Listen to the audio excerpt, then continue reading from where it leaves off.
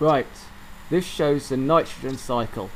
Nitrogen exists in many different forms. It can exist as nitrogen in the air, nitrates in the soil, ammonium compounds, urea, animal protein and plant protein, and it gets moved around from one type to another. So let's look how that happens.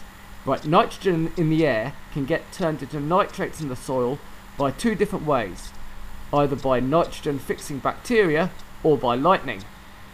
The nitrates in the soil can then get turned into plant protein because they're absorbed by plants and they get turned into plant protein.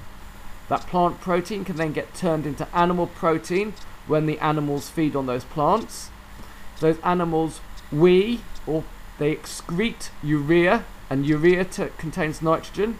Urea then gets decomposed into ammonium compounds, and ammonium compounds get turned back into nitrates by nitrifying bacteria. To finish the loop, denitrifying bacteria can turn nitrates back to nitrogen.